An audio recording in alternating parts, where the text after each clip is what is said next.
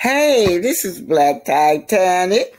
First of all, I want to thank all of my subscribers, new and old. And about the Titanic book, I just want to let you guys know that I am an independent publisher.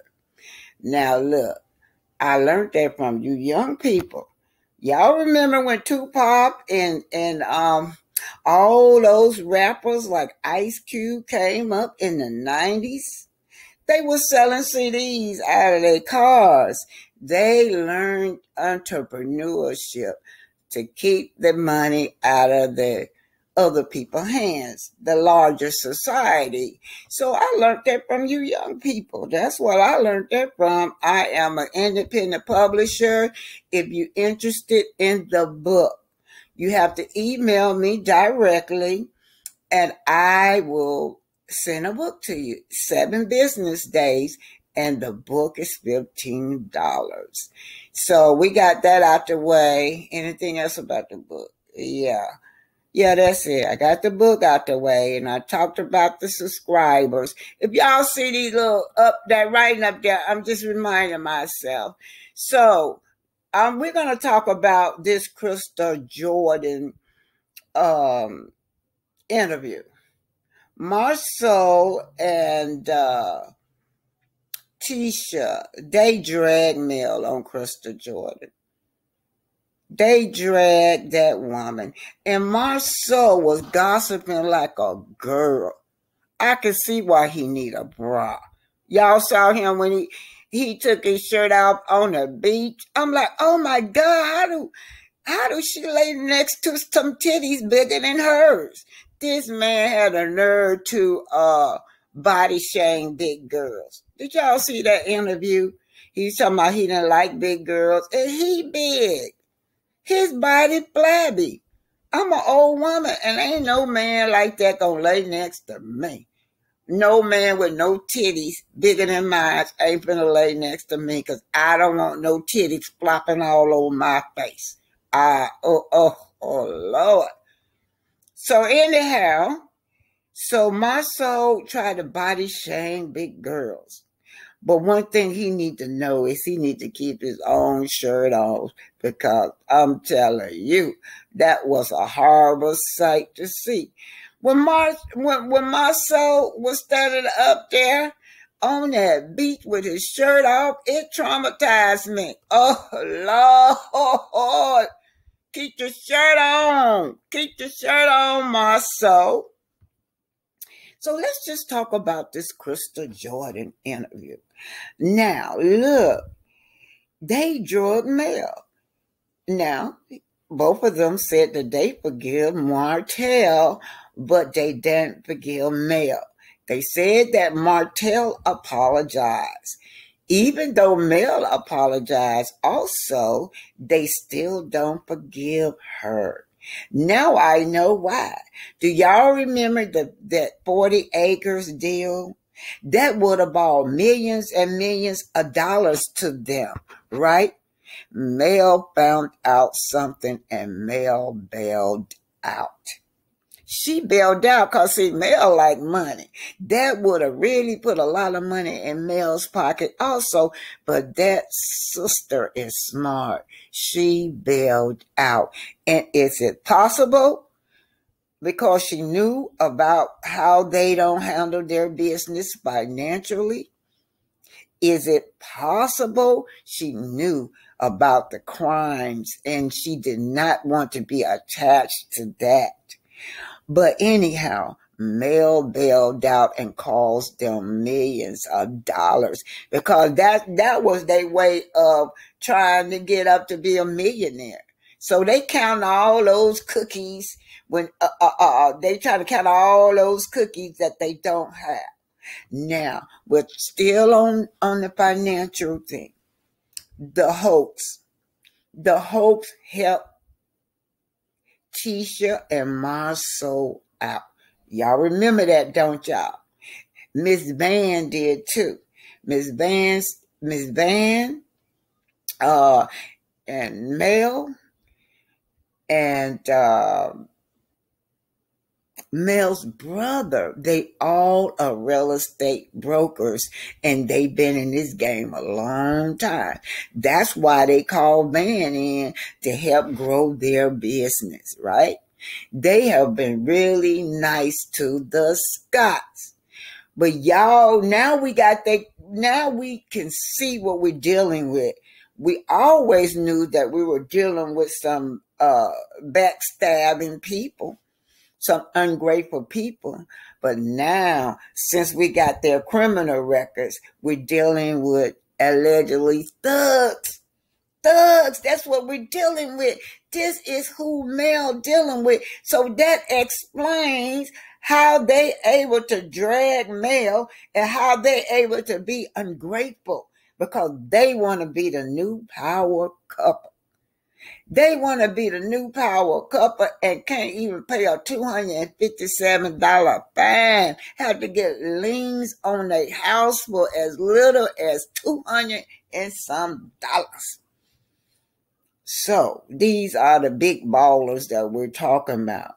So then Martell goes to and asks them for a favor, because y'all know everything Martell been through.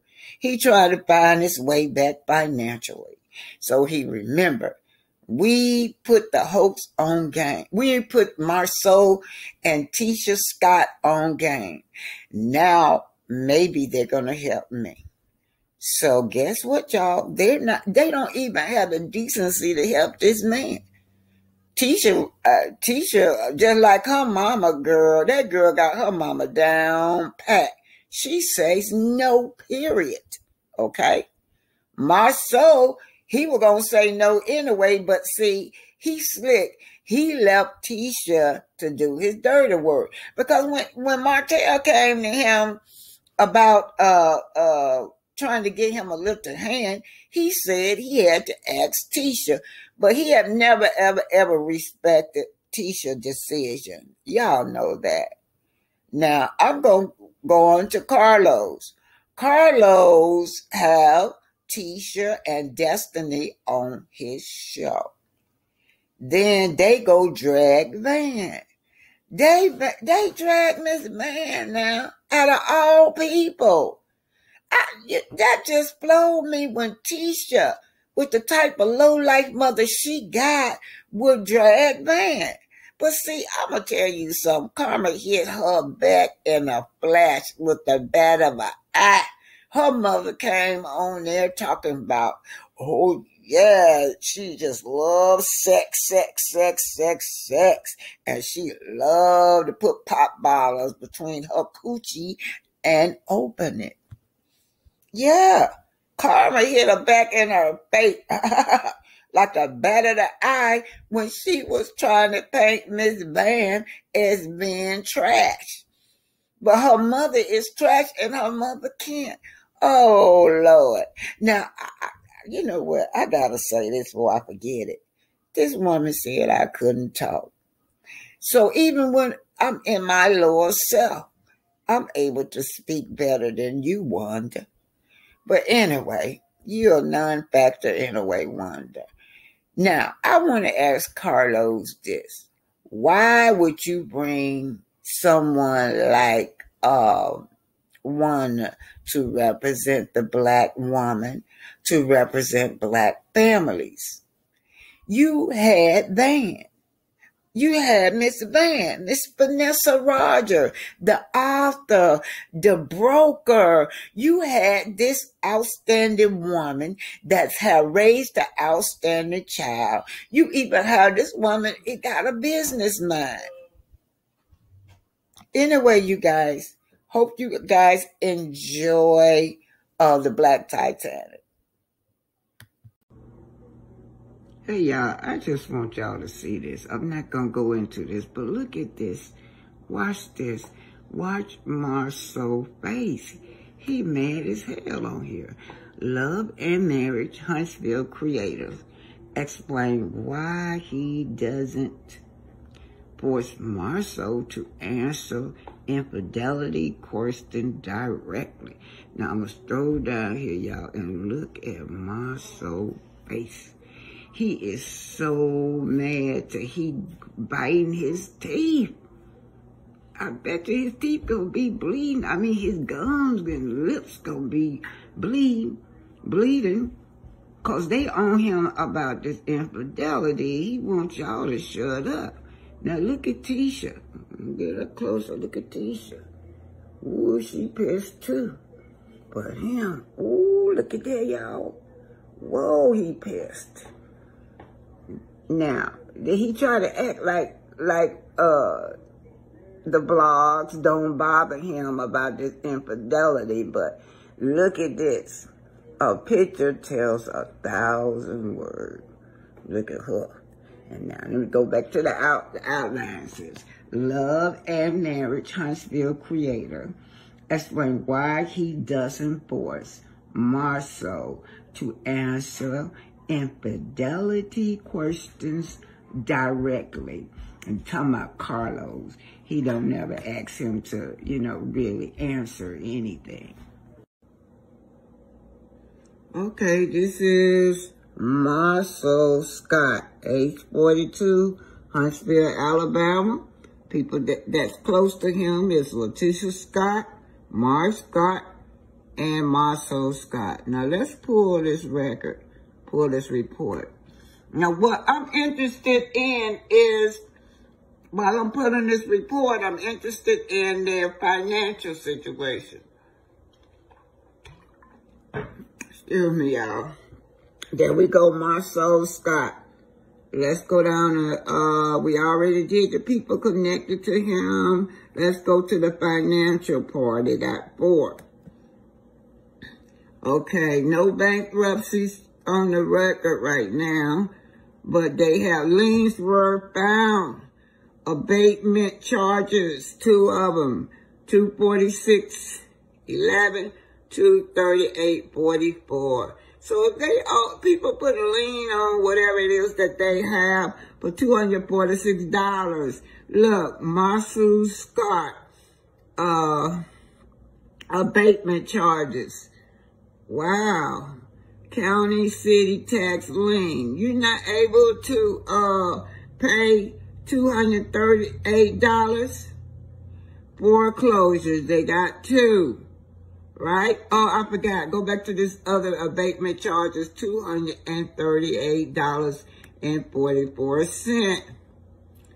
County city tax lien placement, Madison, Alabama. Abatement charges. This is Marceau's 11/26/24. 2014, Marceau Scott. Okay, y'all, this is on Marceau Scott. What I'm doing now is trying to see if they really ballers like they say. This is continuing on. So let's go back down here. I want to go to the foreclosures because we did the links. Well, I said they have 2 foreclosures, right? I'm going to click in one to let you know who it is. So there we go. Let's go see if I can find his name down here. 2 foreclosures. Marceau Scott. Notice of share sale. Let's keep moving. So I showed y'all that he has 2 foreclosures. What else? Professional license. None. How are they? You know what? And I even saw where his wife real estate license is expired a while ago, y'all. Foreclosures were found in our records, 2 of them, in Madison County. Now, these are 2 liens. These are cheap now. Abatement charges, 2 of them, $246.11, $238.44. Now, these people they can put a lien on their property over $246, county city tax lien. I'm getting ready to say, these people don't like to pay their bills now. Madison, Alabama, abatement charges. Now, you know what? I looked that up. And the property, when you have something on your property that's polluting the air or, pollute. It say if you have something on your property that's polluting the air. So something they had on their property that was nasty. These people are nasty, I guess. That's on it. Look up abatement charges, y'all. It says owners that have property, if it's something polluting the air, you get abatement charges. So they got a county city tax lien on that, cause it was only $246.11. And as you can see, owner Marcel Scott. They're not balling like they say they are. This is Letitia Scott. Now, what I'm doing is trying to show y'all, trying to see if they these big rolling people, wealthy people like they claim. Now, possible relative Marvin, Robert, Sylvester, Wanda Moore. So we know this is the right Letitia Denise Scott, age 40, Madison County. Let's pull this report. Now, I'm just going to stroll through it. Y'all saw the report, the criminal report. Let's just see what she's doing. Letitia Denise Scott, criminal records. We know she got 8. She really got 9. Don't forget the theft charges where Wanda said that the baby had a bear in the stroller, and that's what Wanda said. And Wanda said that was the only charges, and then I pulled up 8 more. They got something on the financial thing. Let's just see what they got. She got lien, foreclosures, or what? Okay. Individual income tax placement. Liens were found, $645.41. Now, y'all know these people don't like to pay their bills. Pay your bills. Oh, only $645.41. Letitia Scott, let's see. State tax lien, Madison, Alabama. Individual income tax. They had a lien on that. They don't pay their bills. Melody, I hope you looking at this, because if y'all loan them in the money, you ain't gonna get paid back, allegedly. Tax lien date 8/9/2018, and to give you the certified number and the ID. Tax period 12/31/2014. So she had a lien. Let's go into her career.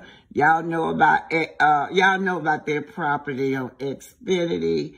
Xfinity. This is what I found. Real estate active 12/20/2018. Real estate expired 12/20/18. Let's see what's going on, girl. Okay, it says active, real estate active, real estate agent, license type. All right, don't let me. Letitia Scott. It expired 12/20/2018. Expiration date 9/30/2020. Now, Letitia, you better get it together unless this is not updated, y'all. But according to this, her license, and then it say no professional license were found. But according to this, her real estate license is expired.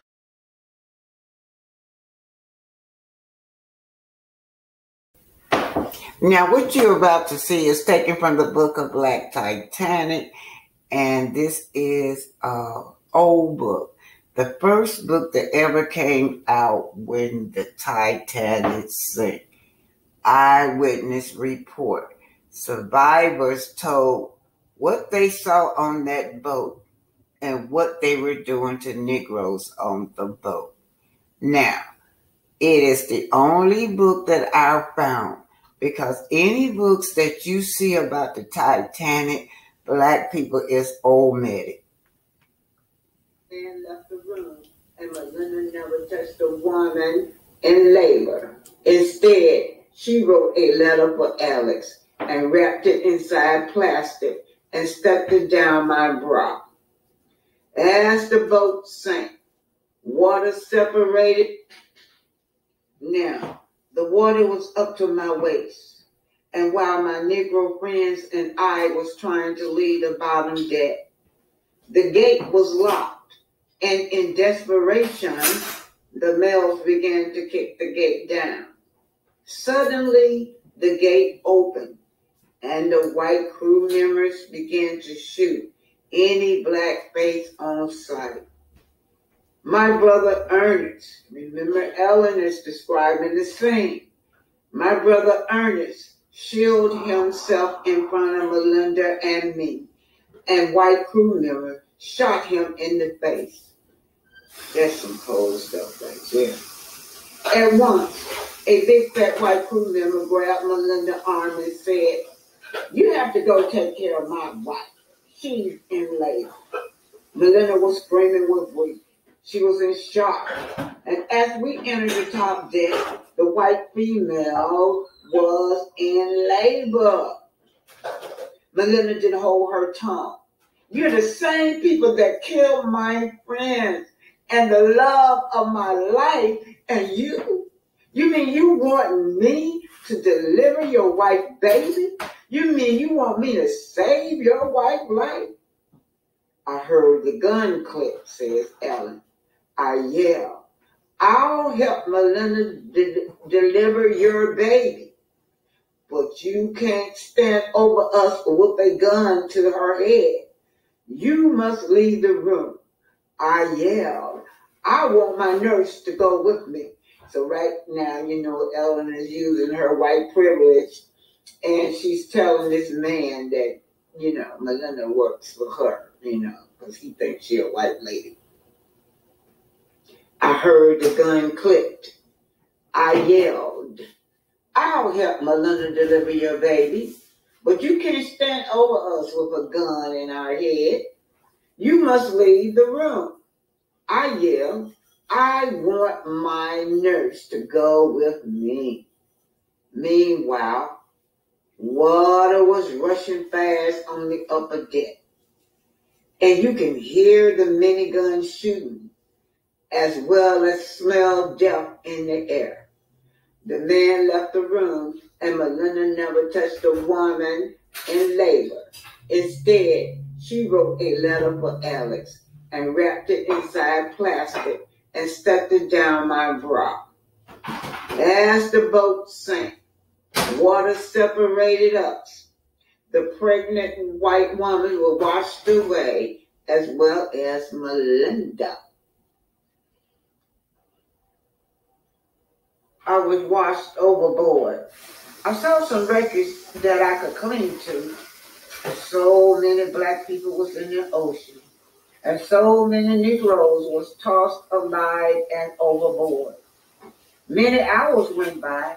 Some Negroes were still swimming, but the rescue boats would just pass them by and pick up whites only.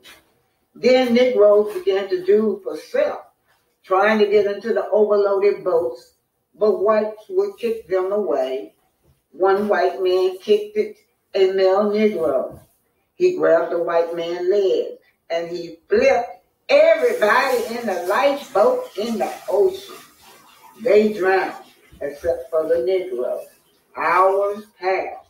Oh man, I was freezing. I was freezing at near death, y'all.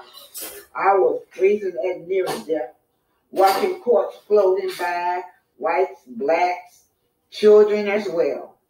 I thought I was hallucinating when a big, strong black man grabbed me. A strong black man grabbed me. He pulled me on a homemade boat with all Negroes on it. "Ellen," he called, "where is Melinda and your brother?" This is taken from the book, The Black Titanic, and Melinda was engaged to Ellen's brother.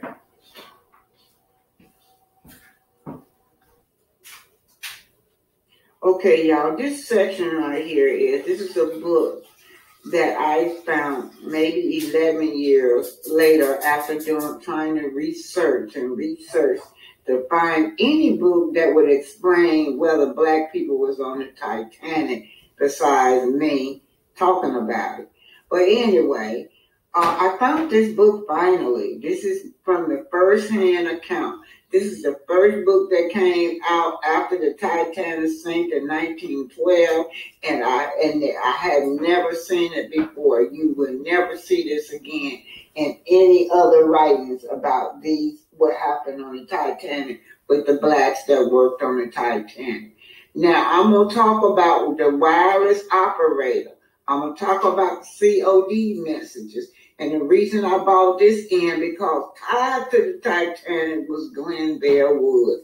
He was a black inventor, over 60 patents. In fact, Thomas Edison, he had to sue Thomas Edison because Thomas Edison was trying to steal and claim his stuff. All the white people were trying to claim his stuff, but he held fast. He was bold. He won all his lawsuits. But anyway, the Titanic was using his wireless operator. He was responsible for the first wireless communication from boats, airplanes, trains, you name it. Glenn Bear Woods. Anyhow, let me just read this. This was the story told by the bystander afterwards on the Pierre. One husky Italian told the writer on the Pierre that the way in which the men who were shot down was horrible. His sympathy was with the men who were shot. They were only trying to save their lives, he said. Wireless operators died at his post. On board the Titanic, the wireless operator with a life belt about his waist was hitting the instrument that was sending out CQD messages warning. Struck on iceberg, said this was the warning message, CQD. Shall I tell the captain to turn back and help? Flashed a reply from the Carpathia, the other book, another boat. Yes, old man. The Titanic wireless operator responded. Guess we'll... An hour later, when the second wireless man came into the box-like room to tell his companion what the situation was, he found a Negro stoker. Say it again. He found a Negro stoker. Now, aboard the Titanic, another name for stoker is a fireman. They work the bows of the Titanic.